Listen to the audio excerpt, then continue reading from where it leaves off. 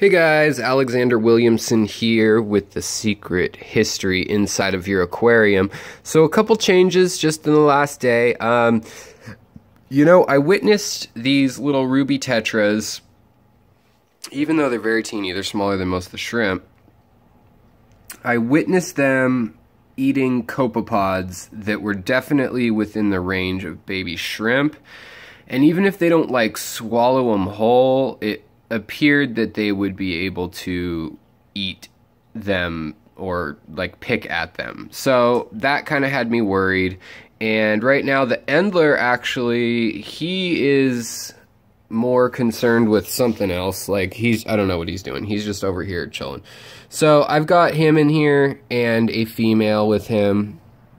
Actually, there's two females with him. They're both very young. They're like a month old. Picked them up at Aquarium Co-op in Edmonds. Really pretty fish, just really young female. So hopefully that will work in my favor. It kind of worked out in this tank that way I'll have only teeny fish. You can see here that the ruby tetras are like very small, very, very small. But they are feisty. So what I did is I went ahead and I built a rock pile or a rock fort. And so when you do that, what you want to do is you want to get bigger rocks first. So like something like this that you can get some algae growing on and a biofilm on ideally. And I put those down first, and then I put in some susswassertang, and then I put in some Java moss. I'm talking Jamaican. Java mon. And then I piled more rocks, kind of like a lasagna or a layer cake, over that, so that you can see here. Let's pull you up top. You can see that here you got the mirror image, but underneath there's about 4 layers of rocks with Java moss. So only the smallest copepods and plankton and bacteria will really be getting in there, other than the baby shrimp. So the teeniest, tiniest of the shrimp hopefully will survive, because I had my razorback female the other night. She gave birth to probably 7 or 8 that I counted in her belly still, or under her tail, I should say. And they're nowhere to be found, which isn't that alarming because they're so teeny, but I just wanted to make sure that they're not eaten right away. She looks good. Oh, she's right back there. And she's got a new saddle coming in, so she's going to be a quick producer for me. Now, what else you can do to protect baby shrimp, and this one is kind of controversial. A lot of people will they'll hang tanks off the side like breeder boxes and stuff, and I really don't like doing that, just because it kind of interrupts the nutrient flow and the cycles of that, and you want your shrimp to not like freak out when they're pregnant. So if you can see through the mesh here, we've got a very pregnant female, and the eggs have gone from that golden or green color that you see, and they've turned to a darker grayish color, or like almost like when you see eggs getting cooked in a copper pan and they oxidize and they have that kind of like slight green hint when you overdo them, something like that. It has that kind of mossy green or sage green color mixed with a gray color, and you can actually see, it's probably worth zooming in, but you can see that she's got little critters stirring already. So she's going to be giving birth really soon, and she's just kind of zoomed right ahead of the other ones. I wasn't expecting that. I also went and made sure that I took the leaf litter. You can actually see the biofilm on it right here. You see that like the lighter colored stuff here versus like at the end of my fingernail, there's let's get that back to focus. There is spots that have been munched on by the shrimp. So that's a biofilm. And then the other thing I did to make sure that we're getting lots of water in is I put the hang off the back filter half and half, so that the output is actually lined up with the netting, and so that we're getting some inflow into the netting rather than just, and still current into the tank, you can see flowing, rather than this being in a dead zone over here or something. Now, it's not super pretty, but what I want to do is I want to get the baby shrimp established and maybe 2 or 3 weeks old, and then let them out, let the parents out right away, and see how that goes, see how the breeder box goes. Now let me take you real quick over here.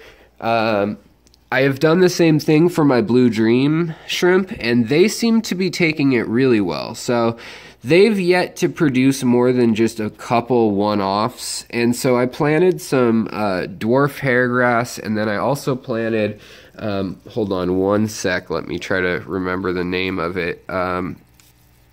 We've got blah, blah, blah. So it's Cypress heliferi, or helifari, and that's that longer grass. It's kind of like dwarf, you know, dwarf grass. It'll be growing through the substrate, but more importantly, what we did is we took the susswassertang, same deal. We took some Monte Carlo, and then we also took some dwarf baby tears. And I don't have CO2 in this tank, and everyone's like, "How's your dwarf baby tears living? How's your how are your crimson temple plants or scarlet temple plants living?" The answer is dumb luck a little bit, but also probably just keeping it really oxygenated. I do use a little bit of liquid fertilizer, but I try to keep my nitrogen right at the edge of like my nitrates at like 30 to 40. And these shrimp are acclimated to that. Now, I probably need to drop that down if you want your shrimp to breed, but this tank has a great biofilm going. It almost is like a slight mucus. I have to keep it in check. I'm trying not to get the hair algae growing, but all behind this lower stuff, you can see the fry, and it's a real mix of plants, and we'll go into that in a future video. But it's a real mix of plants to keep your fry and your shrimplets safe. Now, you can also do that up top, as guppies seem to be top water dwellers. So a lot of times I'll float some things also for them.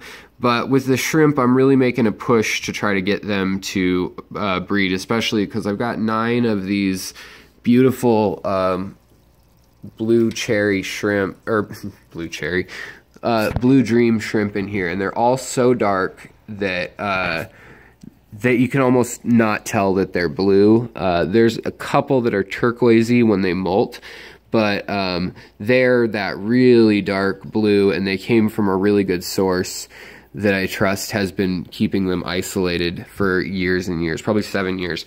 So we've got Java Windelov variety that's kind of flayed, and that kind of slows down the adult endlers and guppies from cruising in, so they'll be able to get into like this area where those little minnows are now, where the guppy fry are, but they won't be able to penetrate down into that rock stack and along that cliff.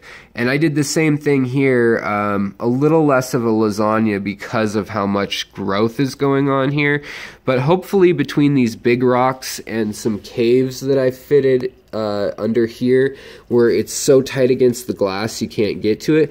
And I didn't vacuum filter out that area, and I haven't scraped the glass clear of algae here because the baby shrimp really need that plankton and algae and all that kind of stuff to thrive.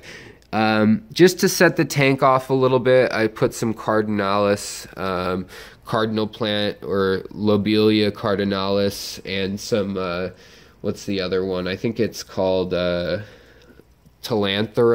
cardinalis. The Telanthera cardinalis gets a little taller. But in any case, that's just to kind of make things pop. But as you see, the adults still have plenty of room to move. I've got the filter. This is an experiment. I've got the hang off the back filter with no carbon in it right now because I don't want to trap the good stuff. I just did a 30% water change, and we've got the filter kind of running and flowing lengthwise with a bubble filter, sponge filter over here, so the water's aerated from both sides. and we've got kind of a wall or a shelf like you'd see in a stream in Taiwan. I was looking at their geology and geography, and you can kind of see that my fry are swimming through there, and they're navigating it no problem. So the even smaller stuff should be able to get in the rock pile, like under here. They'll get through those cracks, and it's a maze, and they can kind of hide in there. Hopefully, if they're smart, quote unquote, smart shrimp, as opposed to those non-smart shrimp. These ones went to college and got their degree. So here's an example. This is a topaz variety. I've got the blue dream and the topaz. I know I shouldn't mix them, technically, but they produce a really nice shrimp. So I'm gonna be calling it like a blue topaz dream, since it is like that. Then we've also got the snail, the Malaysian trumpet snails, which will go through the substrate and overturn everything really well. You can see they've been digging here. And so that'll kind of help with the upkeep of how dense this is. You probably definitely want snails unless you've got a lot of shrimp.